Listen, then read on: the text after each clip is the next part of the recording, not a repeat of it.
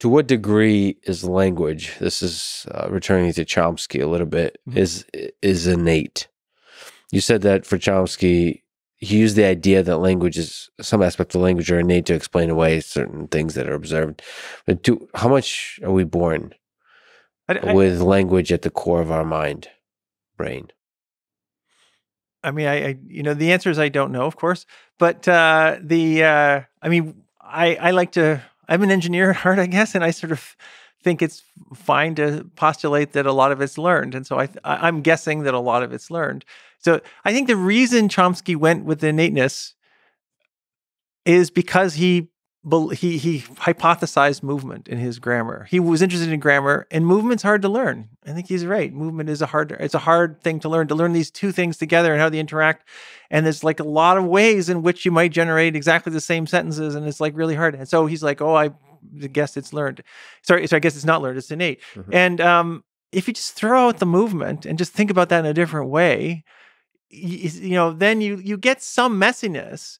But the messiness is human language, which it actually fits better. That messiness isn't a problem. It's actually it's a valuable asset of the theory. And so I think I don't really see a reason to postulate much innate structure. And that's kind of why I think these large language models are learning so well, is because I think you can learn the forms of human language from the input. I think it's likely to be true.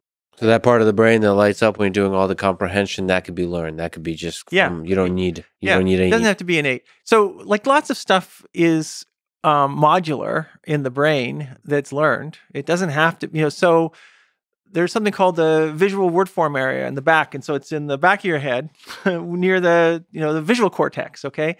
And that is very specialized very specialized brain area, which does visual word processing if you're a reader. Okay. If you don't read, you don't have it. Okay.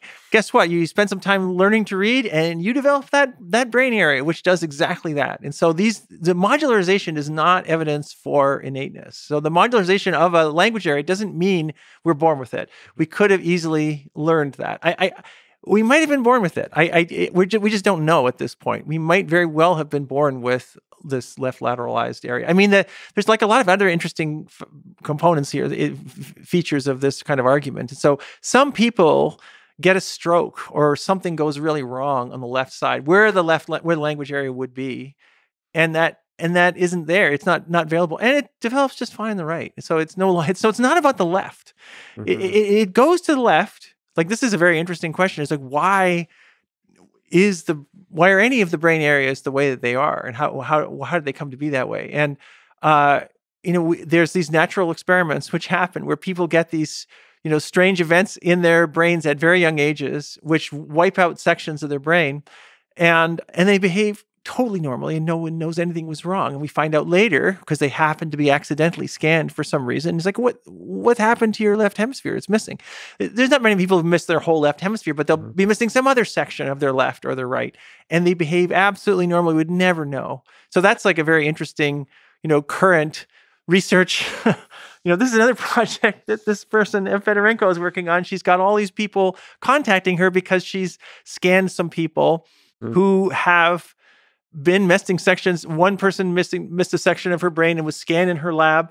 And she happened to be a writer for the New York Times, and there was an article in the New York Times about the scanning procedure and about what might be learned by sort of the general process of MRI and language, and not necessarily language.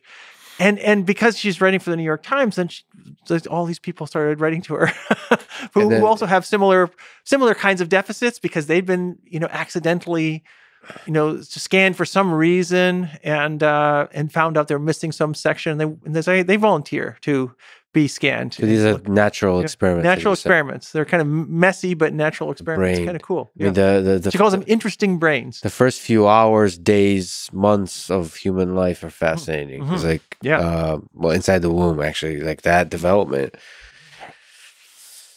that machinery, whatever that is, seems to create powerful humans that are able to speak, comprehend, think, all that kind of stuff, no matter what happens. Not no matter what, but robust to the different ways that the brain might be damaged and so on. That's really interesting. But what would Chomsky say about the fact, the thing you're saying now, that language seems to be happening separate from thought?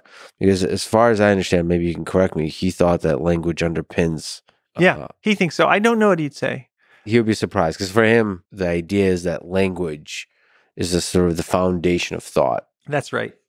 Absolutely. And it's pretty mind-blowing to think that it could be completely separate from thought. That's right. But so, he's basically a philosopher of language in a way, thinking about these things. It's a fine thought. You can't test it in his methods. You can't do a thought experiment to figure that out. You need a scanner. You need brain damaged people. You need something. You need ways to measure that, and that's what fMRI offers as a. And patients are a little messier. fMRI is pretty unambiguous, I'd say. It's like very unambiguous. There's no way to say that the language network is doing any of these tasks. There's like, you should look at those data. It's like there's no chance that you can say that those networks are overlapping. They're not overlapping. They're just like completely different. And so, you can always make, it's only 2 people, it's 4 people or something for the patients, and there's something special about them we don't know. But these are just random people, and with lots of them, and you find always the same effects, and it's very robust, I'd say. What's a fascinating effect?